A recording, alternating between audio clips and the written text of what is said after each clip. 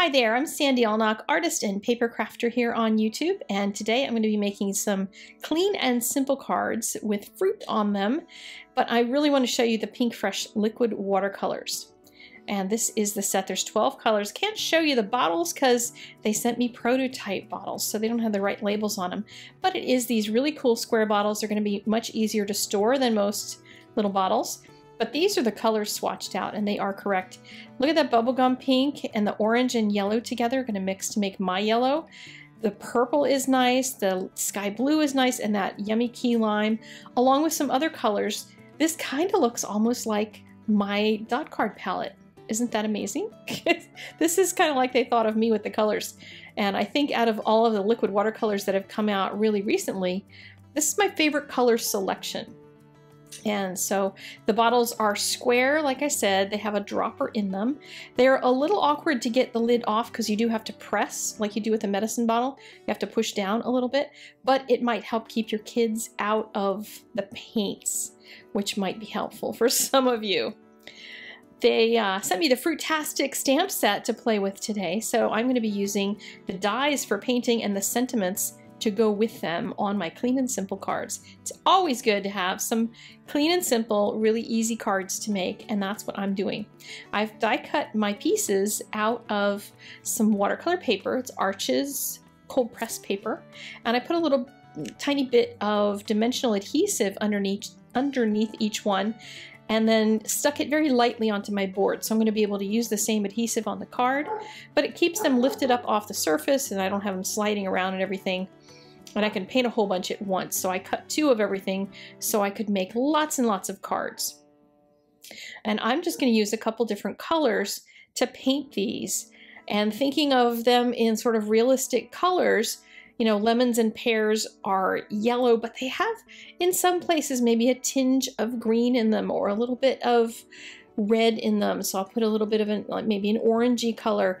You can do all kinds of wonderful things with fruit. Next time you go to the grocery store, look at the selection of colors that a pear comes in and notice that they're not all just pure yellow. They have other colors in them. And in my watercolor class, Exploring Watercolor, we learn all about mixing colors to paint fruit. So this is that same kind of an idea, but they look much more realistic this way. The paints are quite nice, and I'm not putting them to a huge test here. I will use them again in the near future so you can see more about them. But they do paint quite nicely. They blend well and everything. I don't know a whole lot about things like their light fastness rating. I assume, like with most craft supplies, they're not made with super crazy light fastness and everything because they just don't do that for us as crafters. But I think these are going to be a very nice set of watercolors that I'm going to be using quite a bit. I want to try them in my Bible journaling, and I want to test them out, and maybe I'll do that in the near future. If you want to subscribe to my Bible journaling channel and find out, I want to see if something like this will go through the paper. And the reason that I say that is because with liquid watercolors, they're especially good for doing things like lettering. And I have been practicing my script lettering. I am terrible at it still, but I'm practicing it. I'm trying. And liquid watercolors are great for that if you're trying to use a brush and do actual watercolor for the lettering, because they don't change color on you. It's not like you have to mix up a bunch, and they're an even consistency, so I think they'll work pretty good for practicing lettering.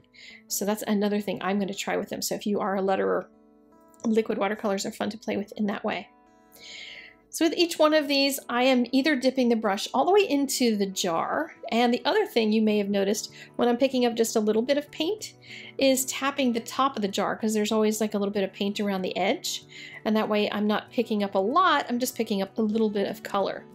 And it's kind of a way to make it work like a palette and function in that way, so that you have some heavy coverage and some less coverage and stuff, just by how much of the brush that you actually dip into the color itself. So now that we've done a few of these, I'm going to speed this up. Look at that bubblegum pink. Isn't that pretty? All of you who love pink, which is, I think, everybody is going to love that. And I'm just going to mix it with a couple other colors in order to make it more like a strawberry, but I'm going to let that pink be the highlight. So I'm going to drop a little bit of the purple in the shadow area as well. The colors on the screen here, I wish they were more exact to what's in the bottle. They were a little more intense from my view while I was painting, which is nice. You'll see a little bit better in the cards that I show you in a few minutes.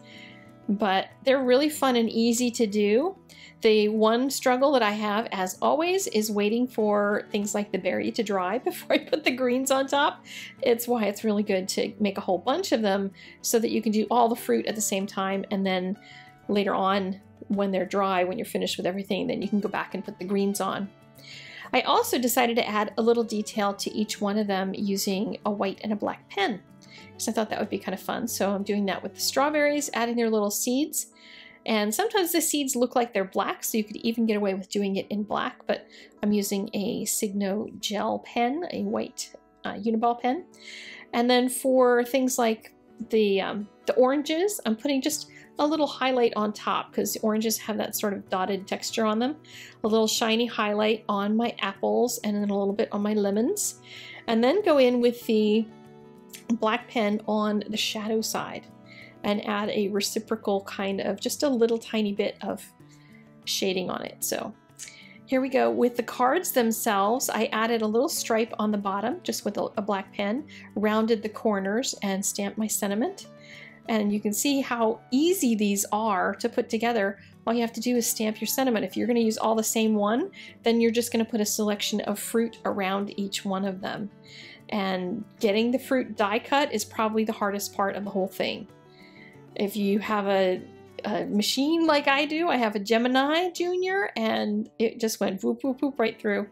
And I was able to then mass produce these by putting a little line on the bottom of the card, rounding, and then just stick everything together.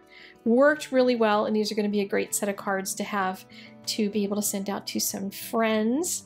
And they're really fun. They're bright colored against that craft card base, which is actually not craft, it's the Nina cardstock. They're Desert Storm. Yeah, that's the name of it. Boy, I'm losing my mind. So anyway, here are the colors. Again, you can see that picture as well over on my blog, and a list of colors and everything, and where you can go get them if you need them right away, or else you can wait for them to come to your favorite crafty store. Sounds like my dinner's ready, so I'm gonna go, and I'll see you guys later. Bye-bye.